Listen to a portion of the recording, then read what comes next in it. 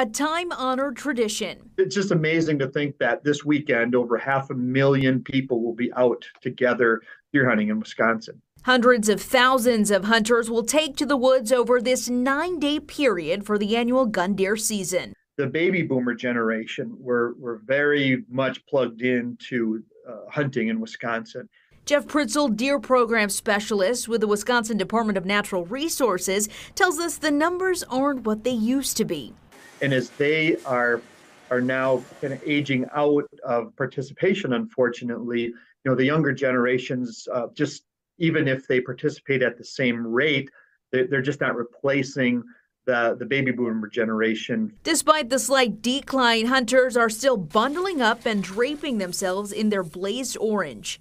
And one business isn't slowing down, playing a crucial part in the deer hunting season. And if those hunters are successful, they'll bring their bounty to a processing center like here at Bunzel's.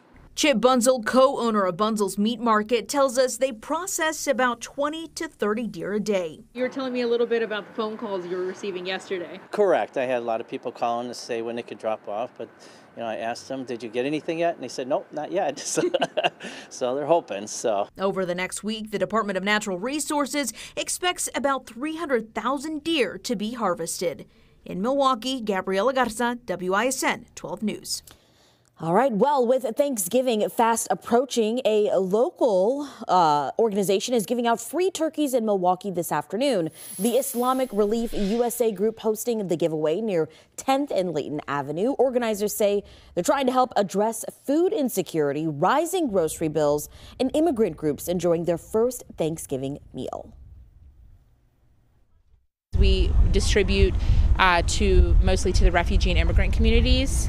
And some of these families, this is their first year here, and we want them to feel welcome and, here in the U.S. 480 turkeys were handed out at the event. Monday marks 1 year since the Waukesha parade attack. A remembrance ceremony will begin at Cutler Park at 4:39 Monday afternoon, the exact time of the tragedy last year. The governor has also ordered flags to fly and have staff across the state from sunrise to sunset to help honor the 6 victims who were killed that day. Waukesha's Christmas parade has been moved to December 4th this year. Well, ahead of Monday's anniversary, the Dancing Grannies are taking part in local Christmas parades. The group in the South Shore Parade in Cudahy this afternoon. Last year, 4 people killed in the Waukesha parade were part of the Dancing Grannies organization. Tamara Duran, Leah Owen, Virginia Sorensen, and Wilhelm Hospital. Now, the Dancing Grannies will perform in this year's Waukesha Christmas parade. Right now, a Waukesha Strong Thanksgiving dinner fundraiser is happening at the Binary in West Allis. The event raising funds to build memorials for the parade victims. Tickets are $15 for adults, $10 for kids 12 and under. In addition to a Thanksgiving dinner, there will also be live music as well as a raffle. 50% of ticket proceeds and 100% of raffle sales will go to the Waukesha Strong Memorial Fund and the Community Fund. The fundraiser runs until 11 tonight.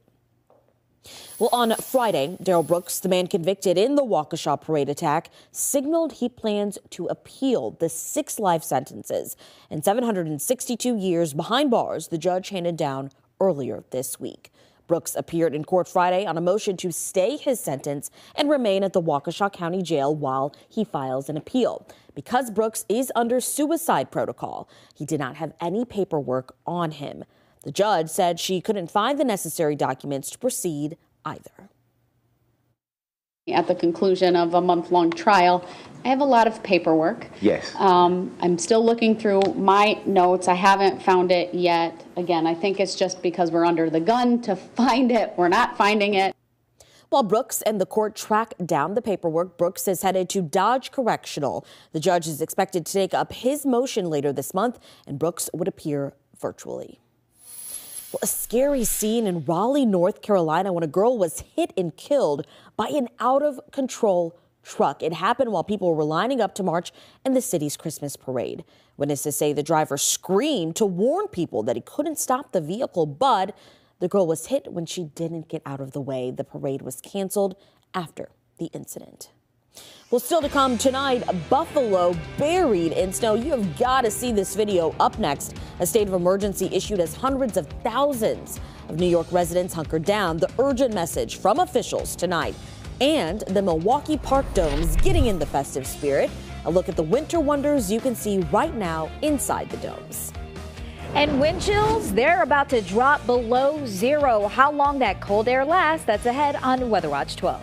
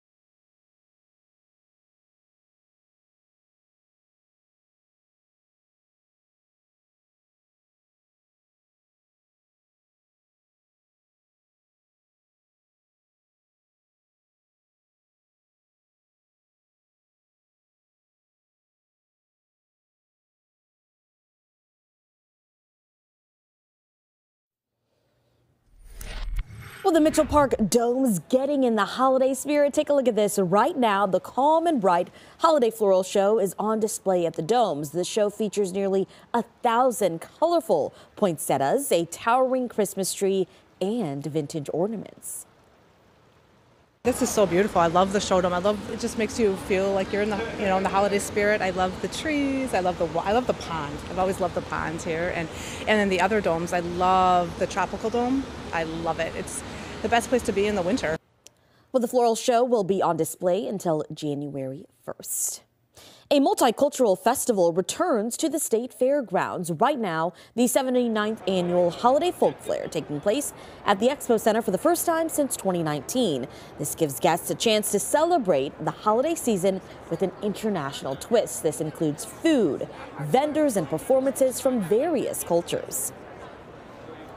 You have an opportunity to taste their food, see their culture, learn about their culture, and participate in dance. Just really get to know not only your own heritage better, but again, heritage from all over the world. The event runs until 9 tonight and tomorrow from 10 a.m. until 6 p.m. Now to the snowstorm out of Buffalo, New York. The snow being measured in feet, not inches. Residents being urged to be careful as they dig out and dump trucks busy hauling away the snow as more is forecast to fall in the area. Here's ABC's Phil Lipoff.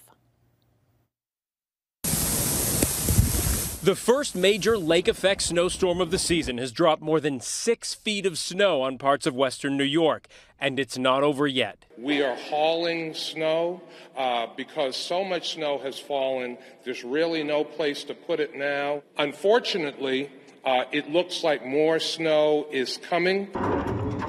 The snow proving too much for the plows. First responders getting stuck as well. We're stuck in the snow at Ideal and Ryman en route to the call. All right, you need to be towed? That's a Roger, Chief. A travel ban put into effect Thursday night, then briefly lifted before being reinstated Friday afternoon.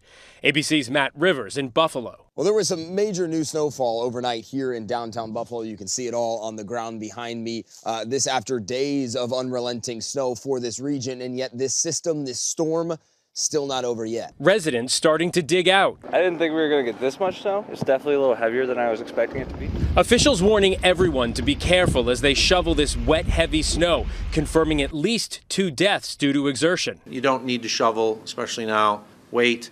Try to, if you know you have a cardiac issue, if you have a heart issue, high blood pressure, don't go out there. Snow also piling up in Michigan. Some areas seeing as much as 2 feet. In Kalamazoo County, slick roads, whiteout conditions leading to this pileup. At least 20 cars involved, including a Michigan State Police SUV. Phil Lipoff, ABC News, New York. All right, Daji, it's been snowing all day here, but when you look at that video, it can always be worse. It can. I'm glad we're on this side of the lake. Oh, same, yeah. Instead of the other side of the lake. Check it out. Here's a look at the numbers to put it all in perspective. South Buffalo, 77 inches since Thursday evening. Locations here in Wisconsin, Milwaukee, Green Bay, Wausau. Yearly averages don't even come close to that here in Milwaukee, only around 50 inches of snow. Wausau might be the best chance at ever seeing that in a winter season, but not, once again, in a several set of days. So very outstanding. That system continues to press its way across the Great Lake regions, but we're on the backside of it all. We are noticing drier and more quieter conditions here tonight across southeastern Wisconsin. So if you do plan to hit the roadways, just be aware that we do have temperatures below freezing. Right now in Brookfield, 19 degrees. So anything that's not treated, everything should be treated at this point, but if it's not, there could be still some slick spots to watch out for. As far as the winds, they have been a nuisance, blowing that snow around throughout much of today, leading to some reduced visibility as well. Now those winds continue to be around that 15-mile-per-hour mark over the next 12 hours. We could still have some gusts over that 20-mile-per-hour mark over the next 12 hours as well. But the real story we're going to have to worry about is the cold air. So those winds and our temperatures combined will have our wind chills in the single digits as we continue through tonight, if you're not already there. And then we'll continue to see those fall below zero as we head into the early morning hours. Now, inland areas, as you wake up around 6 a.m., I expect you to still be below zero. This is the time of year where we start to see some of these colder snaps sometimes, and we want to not only prepare ourselves but make sure we're watching out for our animals who have to go outside as well. Want to keep them indoors as much as possible, take them on very brief walks. So for tonight, we'll drop down to 11 in Milwaukee. The record is 8, so we're coming close to a record. Inland areas will be in the single digits. Once again, these are the air temperatures, but we could feel much colder. As we head into tomorrow, we will still feel that chill even until the noon hour. These are the wind chills, once again, not the air temperature, and it's going to feel like the single digits even by the time we head into the lunch hour. The great news is we get back to average. Sunday, Monday, Tuesday, it's slow creep. Sunday, 31 degrees. Monday, about 10 degrees warmer, 40 degrees, and then into the mid 40s for Tuesday. And you'll be able to wash the car as well. We'll have a few days here with some more sunshine before we see our next chance at any rain or snow returning to the forecast. So as you look at Thanksgiving, we might be talking about some more winter weather here, but at least the temperature is not going to be as bitter. 40s, I'll take it. Me too. That feels tropical. Yeah, it looks much nicer than today. All right, thanks, Daji. Well, coming up in sports, the only state high school football champion from our area this season. Plus, the Badgers now bowl eligible after a come-from-behind win on the road at Nebraska. Stephanie Sutton is next in Big 12 Sports.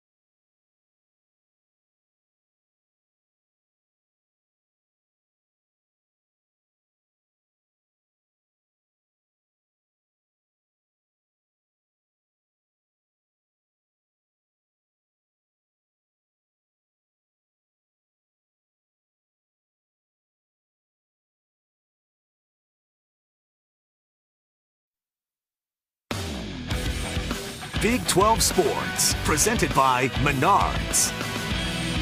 It's been a bit of a roller coaster season for the Badgers, but after their come from behind win over the Cornhuskers today, they are bowl eligible. Let's head to Lincoln, Nebraska. Freedom Trophy in chilly conditions. It was a low-scoring affair today. Quarterback Graham Mertz going home run ball, but the Huskers are making him pay. Malcolm Hartzog returns it to the Badgers 37.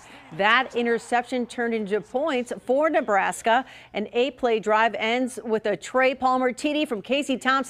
7-0 Nebraska at the half. UW